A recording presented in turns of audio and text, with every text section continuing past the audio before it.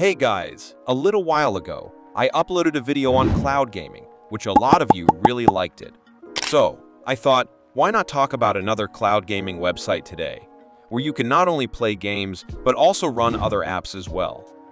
Now, this website depends completely on your internet connection. The better and more stable your internet, the better performance you'll get. In this video, I'll show you how to access the website and claim your free device. Just watch the video till the end to understand everything. Let's roll. First, you need to open your browser, and here's a quick tip. I recommend creating a new profile in Chrome for a smoother experience. Once that's done, head over to the search bar and type speed test. Now, open the very first website that appears at the top of the search results. This step is important because you'll need to test your internet speed here. Once you're on the website, run a quick speed test. Here, you can see how low my ping is, which means I can use this emulator without any issues. However, if you're getting high ping results, the performance might not be as smooth as expected.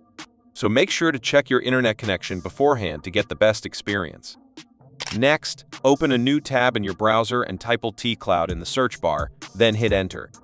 Once the search results appear, click on the following website to open it. On the home page, you'll see an option for web login. Simply click on it to proceed. Now, you have the choice to log in using your Facebook or Google account. For this tutorial, I'll go ahead and log in with Google to keep it quick and easy. Let me complete the sign-up process real quick.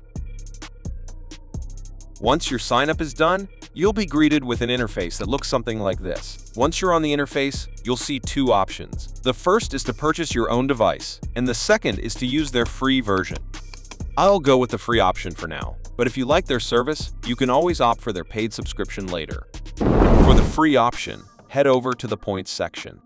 Here, click on Sign to claim your coins. Once you've claimed the coins, click on Exchange. After that, select the free device option.